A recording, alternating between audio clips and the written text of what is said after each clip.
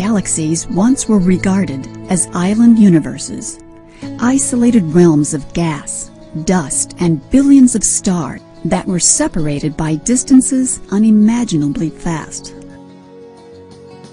But no galaxy is an island. In fact, galaxies prefer company. The gravitational pull of a large, massive galaxy attracts like-sized and smaller neighbors. Galaxies may gather in modest groupings like these, or congregate by the hundreds in enormous clusters. This is Abell 1689, one of the largest galaxy clusters known.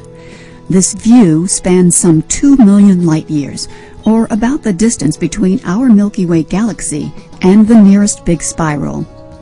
Into this space, Abell 1689 packs more than 500 galaxies.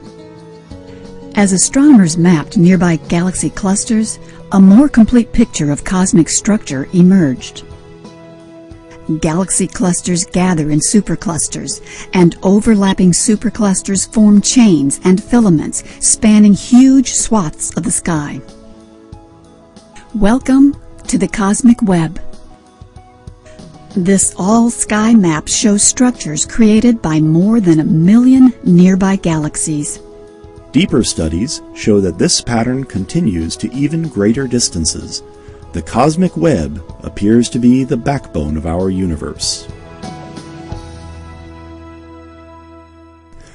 The universe came into being 13.7 billion years ago. About 400,000 years later, it had cooled enough to form the first atoms. The event created a sudden pulse of light that astronomers now measure as the cosmic microwave background. But then, the universe went dark. For millions of years. Eventually, hydrogen gas cooled enough to collapse and form the first stars.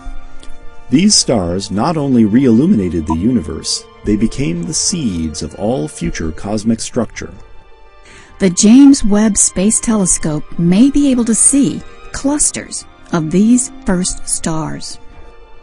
It may even catch a few of them dying in supernova explosions. Either the first stars or their progeny gathered into the first galaxies. These were small, gas-rich dwarfs, nothing as grand as the big galaxies we see today, but they were the building blocks of modern galaxies. As the dwarf galaxies form, collide, and merge into bigger galaxies, the cosmic web begins to take shape.